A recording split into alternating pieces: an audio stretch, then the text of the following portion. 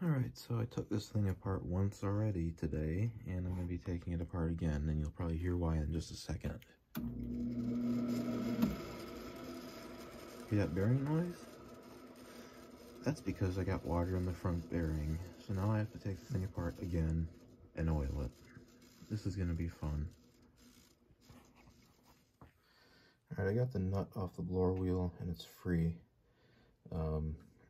That nut is reverse thread.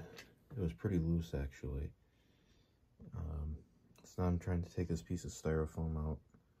There was a screw in it, like right up there where you can see where that hole is. Right up there. And there's still some shit on there that needs to be cleaned off, so I'm gonna do that while I have it out. This is a pain in the ass. You can see I actually broke part of the styrofoam. I have the piece right here, so I'll just glue it, glue it on.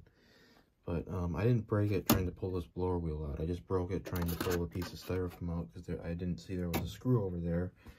And even though I got all the screws out, it's still being a pain in the ass to get out. So I love these air conditioners, but they are such a pain in the ass to work on. So I finally got the nasty thing out. As you can see, it still needs to be cleaned a lot. Really glad that that happened. Got the blower wheel out. Now I can at least put some oil in there and get that motor quieted down a little bit. Okay, so I got the oil in there. Let's see if it's any quieter.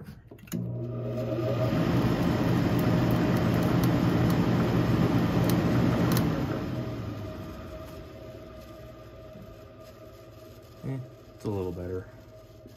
At least there's lubricant in there now. I'm happy about that. So, yeah.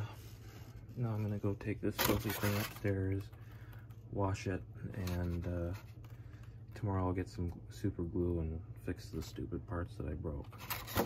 Okay, so I cleaned this thing off with a sponge and some soap and water. This is the next day. And I got the blower wheel back on. I took the evaporator off as far as it would go. So I'm about to put that piece of foam that's all broken back in. I am not having a good day so far. Because I broke that shit last night. And I was trying to clean out the motor on this 50s GE box fan, and I dropped the motor and broke a winding. So now that motor is for donor parts only, which I guess is kind of convenient since I needed a felt washer for this one anyway. So I'll just take the one from that and put it in here, I guess. That way I don't have to buy a new one. But yeah, this is pretty clean inside at this point. It shouldn't smell at all. So I'm just working on putting this back in, and I'm going to use some Gorilla Glue to hold the broken piece of foam on, or the broken pieces rather. I broke a couple pieces off. So I'll put it back together now. So let's go ahead and start it up again. I had it running for a little bit and the compressor actually started, but let's turn it back on. It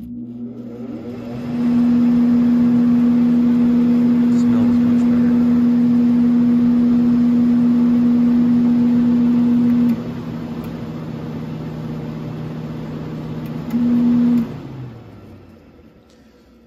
Unfortunately, the glue did not work, so I just put it back together and put the pieces in there.